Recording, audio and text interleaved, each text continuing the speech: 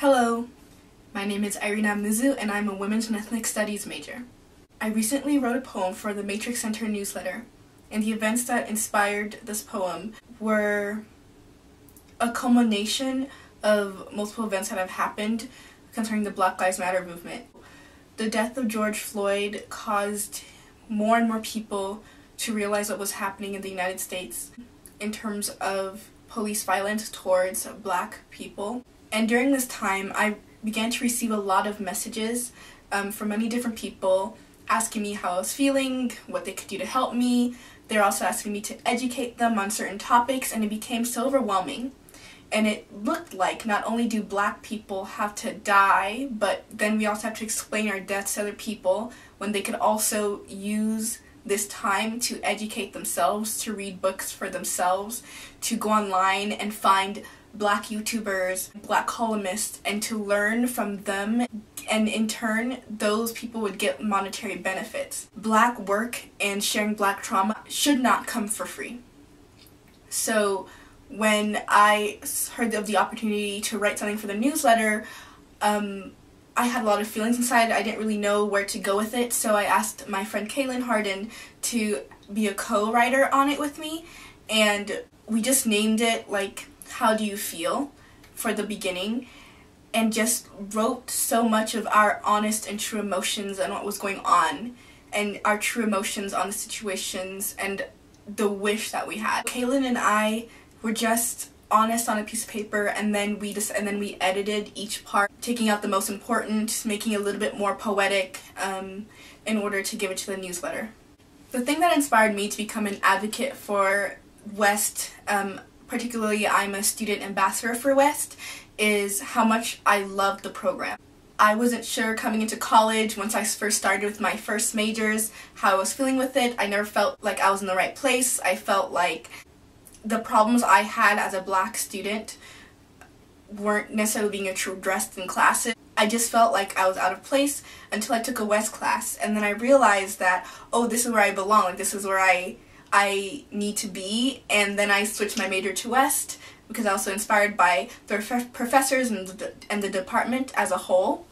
So when I heard the opportunity to become the student ambassador for West, I just loved the department and the program so much that I wanted to be part of it, that I wanted to be able to participate in a space that was different than a student. So that's what inspired me to become a West ambassador, and I absolutely love it, and I've just been having a lot of fun since then.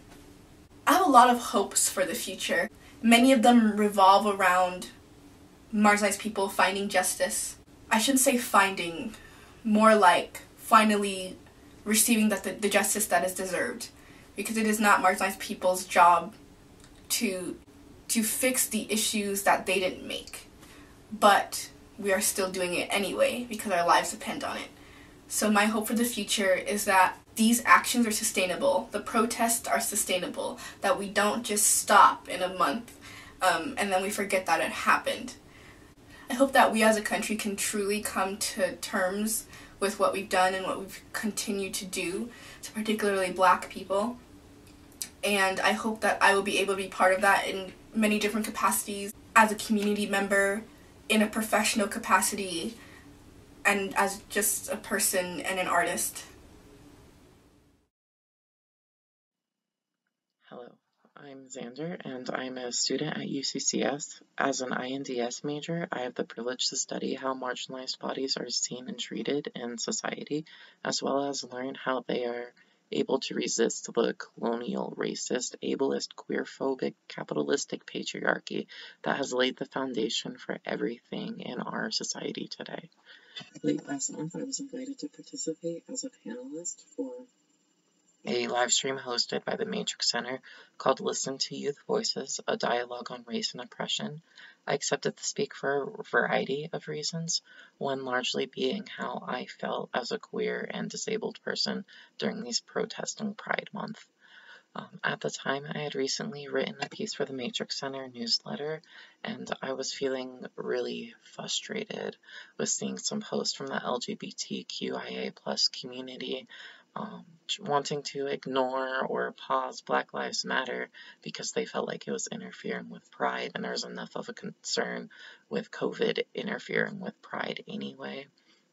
And I was seeing people completely ignore bodies like Marsha P. Johnson and Sylvia Rivera that brought pride to our community in the first place. And I felt like there's a growing need to shed light on the bodies that are exposed to greater rates of violence solely for their existence, and need to focus on bodies that are unable to attend Pride in years prior to this one. And I was trying to bring these kinds of experiences to the audience from Dazzle's stage. I really hope that what we are doing now is the first step that I see in my lifetime to radical reform of the systems in this country that inform and control everything.